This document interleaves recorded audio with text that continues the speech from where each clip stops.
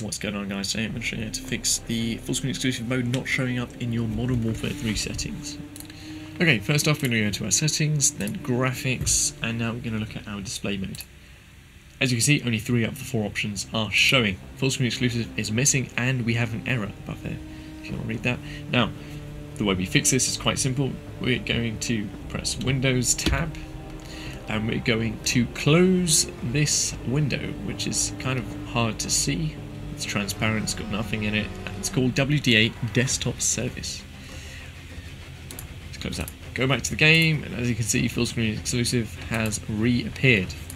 Now, the reason that's the case is because Windows is giving priority to this wireless display service that Microsoft pre-installs on most laptops and PCs.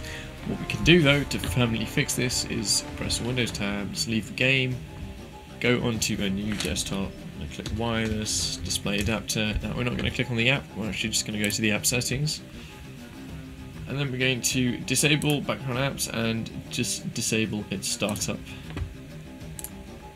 once logging in. Now we can restart our PC as many times as we want, and this issue will not occur.